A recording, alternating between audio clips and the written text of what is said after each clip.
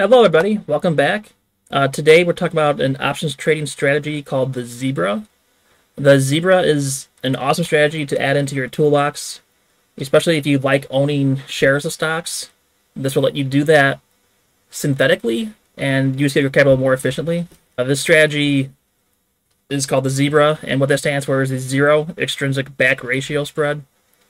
And this is a stock replacement strategy, so once you put this on, you get the one-to-one benefit as though you own a stock, but you do have a max defined loss. Because of the dynamic delta, like you're slower losing value than if you owned 100 shares of the stock. So it's really cool because it's as though you're long the stock, but safer, or you have more things working for you. It requires less capital, so an example I'm going to be doing in Thinkorswim is going to be Apple. Like a position that would cost $12,000 only costs you like $4,000, so about a fourth of the capital to put on this position, but you still get the benefit of owning 100 shares, essentially. You can sell cover calls against it, so there are people in our Discord server that love using this strategy because they use it instead of a PMCC, and we'll get into that a little later. The Zebra is typically good for tickers that are trading a lower IV. You can find some with high IV that the strategy does work, and other times, like if you're doing like a meme stock like AMC, the numbers just don't work because there's too much extrinsic value in all the options. So why would you run a Zebra over buying a call? Well, the first thing is your break even, or your point of profit, is a lot better than if you were just to buy a call at the money. And that's because you start making money as soon as the stock moves up from exactly where it is. Remember, you're basically long 100 shares by using this strategy. Whereas if you bought a call, you have to wait until you get past your strike price and what you paid for that option before you start making money. So you get to that point of profit a lot quicker using a Zebra than if you were just to buy a call outright. You can use it to also replace your PMCC strategy. Like, I know I could use this to replace mine. Sometimes I have, but not too often. Your short strike break even is lower than if you do my version of the PMCC because, like we said, you start making money as soon as the stock moves up. You don't have to wait until you get past the value that you paid for the call option in addition to your strike price. So it's pretty neat because your short strike break even is short or closer to money, which means you can sell options closer to money, which means more income. So it can also be used instead of a PMCC.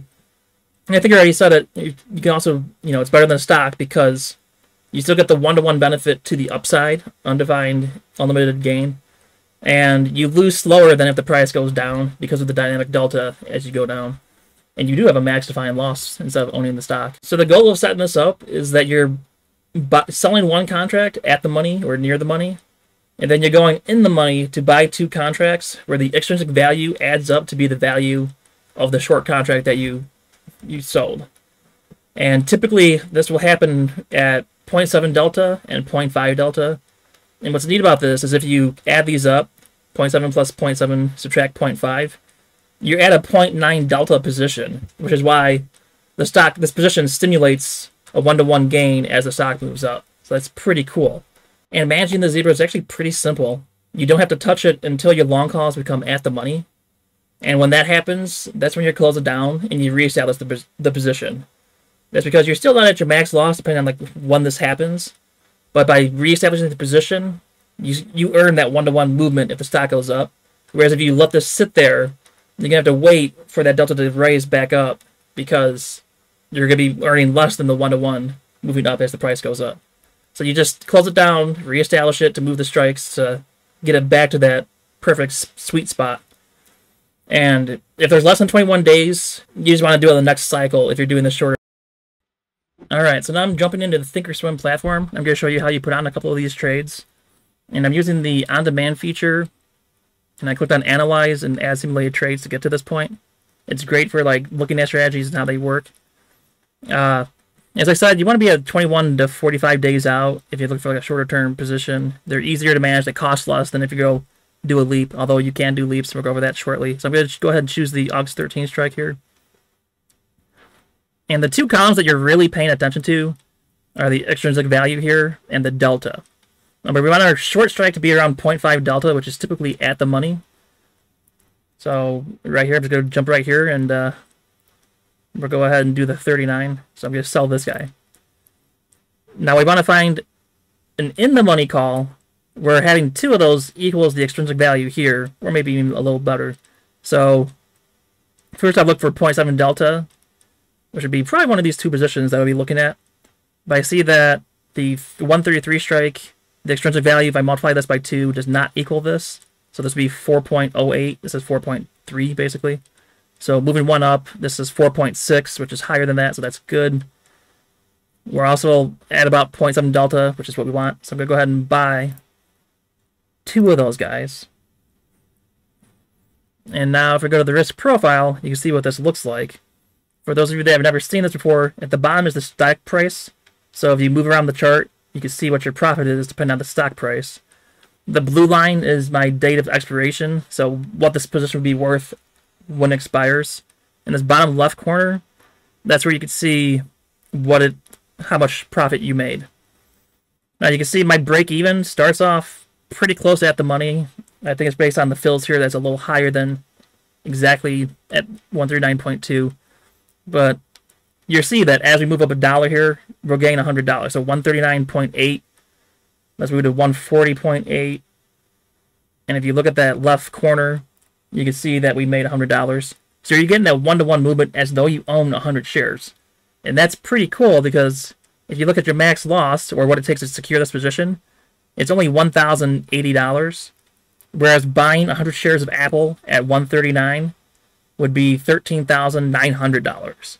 So if you wanted to, you could put on, 12 of these positions, and then every $1 movement is $1,200 in your pocket versus $100 if you were to use that same capital to buy 100 shares. It's a really cool strategy.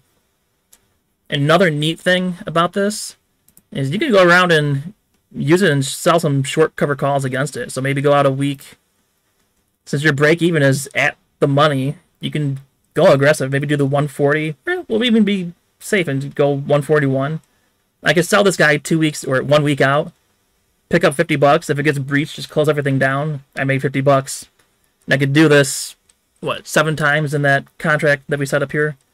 So you could use this to sell calls because they're covered positions because you have a synthetic stock replacement strategy running in the background. Pretty neat. Okay, so now that we showed the shorter one, what about using it to replace a leap? Let's go down here and set one up real quick. So again, we want to look for like 0.5 delta. So one of these two options would be what you want to look at. I guess we'll stick with being near the money, so we'll do the 140 again. So we sell this guy. And then we want at least 0.7 delta, where the extrinsic value times 2 equals this. And it looks like we actually have one right here, so we'll go ahead and buy this guy, the 120. Buy 2 of those. Risk profile. And here you go. You can see same thing. As soon as the stock is above 140, which is $1 away from where it is now, we'll be getting that one-to-one price increasement, or that one-to-one profit, as though we own the stock. And then going to the left, our max loss is the premium that we paid to enter this position. So this costs $4,000. And if you want to, you can use this to replace the poor man cover call leap position. You can sell cover calls against this ratio spread, which is pretty cool because the first thing you can notice is your break-even point is already at the money, so you could sell your cover calls really close. Whereas if you were to buy a leap to do the poor man cover call, you'd be looking at least 0.8 delta, maybe 0.9. Well, 0.9 to simulate what we're getting here, and that would cost more than what we're buying this zebra for. 0.8 is where I tend to go for my minimum, and that's about the same. But if you add up the extrinsic value, if you add in the price compared to the strike here, so 105 plus 40, my break-even starts at 145, whereas the ratio, my break-even starts at 140. So I can sell close to the money, make more money against that position. So I said that we've been doing everything with calls. You can also do this with puts to create a bearish position or simulate being short 100 shares. And it works just the same way. So right here, we'll do at the money. We'll sell the put at the money. Let's get rid of those other two trades. And then we'll buy a call around 0.7 delta, where the extrinsic value times 2 is greater than this, which would be the 145. Put on 2 of these guys. Risk profile. And now you can see we simulate being short 100 shares with a max loss over here.